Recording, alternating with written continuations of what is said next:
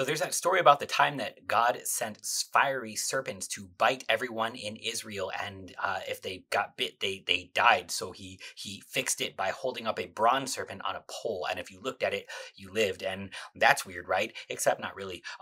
So here's the thing: words actually do damage. That whole sticks and stones may break your bones, but words will never hurt you thing. It's really not true.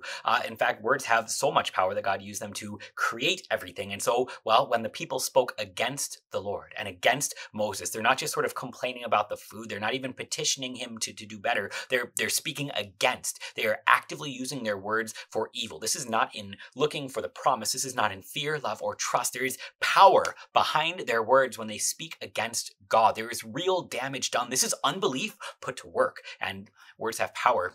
And sin breaks stuff. So God holds a mirror up to them so they can actually see what it looks like. He sends fiery serpents that use their mouths to kill. See what their words actually are. See the damage that words used against you can do. If you have ever been the one that somebody talks about, you know just how painful words can be. This is actually what sin looks like. This is what it does.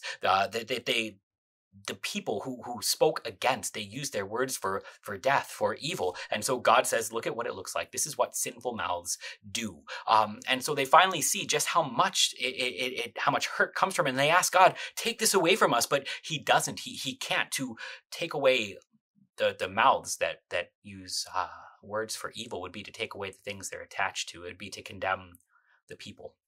It would be to punish them for their sin and actually send them to hell. Ours is the God who answers a prayer of a hurting people, though, not by simply taking away the things that are evil, like the sinners in the first place, but by meeting it in exactly what it looks like. He lifts up a fiery serpent upon a pole. Ours is the God who, well, he makes the very thing that's killing them into the thing that is the source of life. He takes all of the sin of the world and he hangs it on the cross in Jesus. That looking at that cross where all of our sin, all of our evil words, all of our awful misdeeds, those are hung right there, that looking at that where Jesus bears the cross, we would live. He sent his son into the world to become your sin and your pain and your evil and even your death, lifted up upon the cross, that here we would have peace and life. Look upon the sacrifice of Jesus. And then you don't have to simply say, I wish there was less bad things in the world because, well, I'm part of it. Instead, you can say, Lord, save me a sinner. And know that he does. What do you value? At Concordia University, Nebraska, we value the equipping of church workers for lives of service to both church and world. In a culture where our faith can often be met with derision, our world needs ardent Christian leaders to rise to the helm and steer the next generation of Christ followers into new territory. You have the God-given gifts, we have the tools to uncover and develop them.